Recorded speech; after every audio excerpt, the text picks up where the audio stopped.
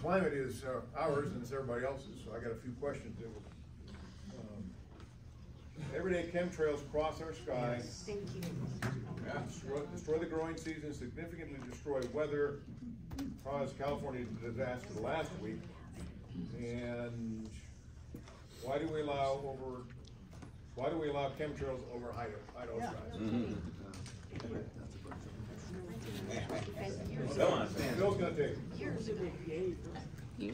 I don't know where the threshold is, but at some level above the ground, the federal government has jurisdiction. But I want to make one point. The amount of energy that the sun contributes to the earth in 1 hour is more than the amount of energy the human race uses in a year. So the sun controls the climate, the human race has almost nothing to do with it. And this whole thing about climate change is a scam for politics. Yes. That's right.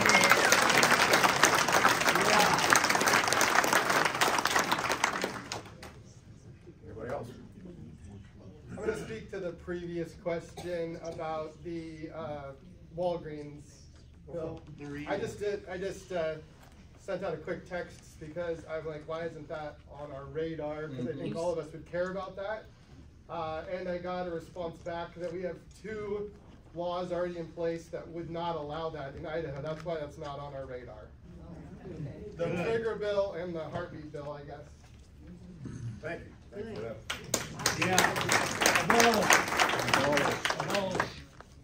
Has anyone introduced bills to curb the smart city agenda that's rolling into our community?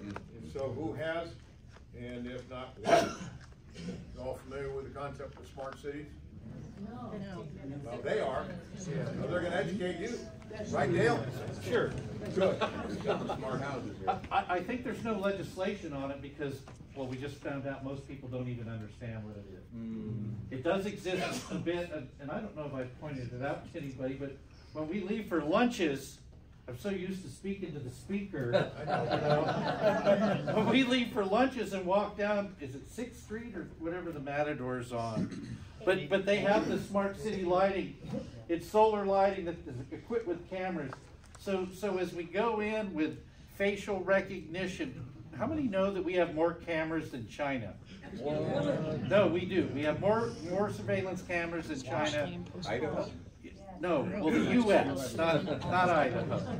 But the design of smart cities is, I guess, part of Agenda 2030 now. It's to reduce us into population centers where you don't have to travel more than 15 minutes for all your business and needs.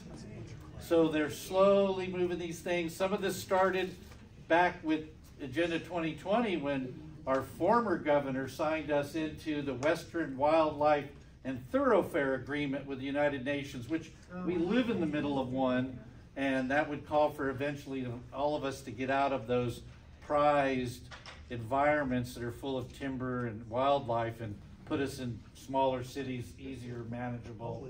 But the truth is, it's so new to us that we wouldn't even be able to, I don't know how we would approach it other than just resistance in general. That's the honest answer. I just don't know how we'd approach it. Well, that's a good honest answer. That's all. Elaine?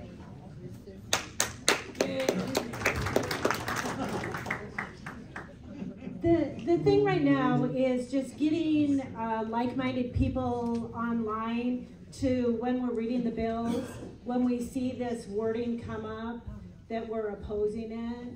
And that's something that is really difficult, especially this time in the session, because the bills come so fast that it's really hard to read it and try to catch all this stuff.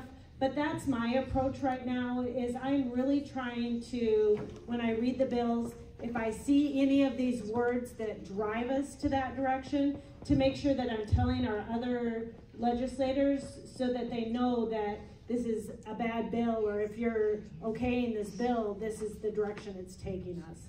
So that's what I'm trying to do right now in this session, but I agree with Dale. It's not something that is well spoken of down there. So we just need to get information out there, and we just need to put it on our radar. Thank you. Don, can I mention one more thing about it? Just so Elaine brought up something really important, and I would like to throw Joe some shade on the critical infrastructure issue. When RSs come in, we have no preview of those. We don't see it till we're in committee.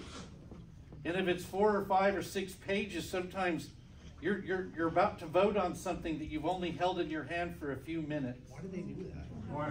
Why do you think they do it that way? And maybe there's a way to change the rules on that. I don't know. Because what an RS, here's the way it works. When we get something is RS, it's a draft. It's my property if it's my bill, right? And no one in LSO, which is our legal services that drafts these for us and turns them into RSs that we bring committee, no one's allowed to see that until I expose it. So there's some confidentiality, you know, it's private until that moment. And that's part of the why. Because sometimes it works to our favor if, you know, you're going to bring a bill that's got good intention and people organize too quickly against you. So, but in the case of the critical infrastructure bill, you know, that's what happens in those events. And Elaine is a great reader. She probably reads more than IFF reads of the bills, but so it's hard to catch. But I'll say this about that bill. I don't care what form it comes back in. I'll be a no, because our critical infrastructure is already laid out.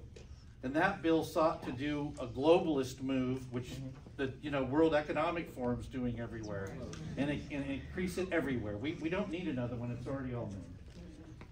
Good. Your sunglasses. Yeah, I see it. I see it. If I pick them up, they'll just fall again.